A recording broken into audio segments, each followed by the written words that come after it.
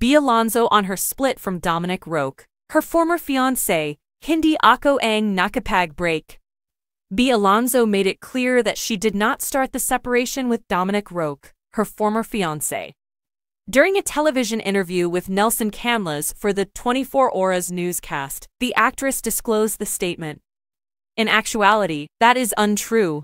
Hindi ako ang nakapag-break, Bea said after a few internet users assumed she was the one who started their breakup. To show respect and hold on to the pleasant memories she shared with her ex-partner, Bea stated that the split was amicable and that she would like not to discuss the matter further. It's friendly, let's put it in the past. Alright, let's get started.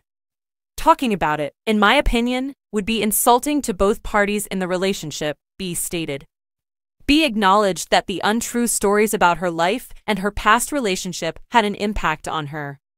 And when you have other people telling you a story about something really difficult in your life that is very different from how you see it and very different from the truth, sobrang sakit niya, the actress remarked.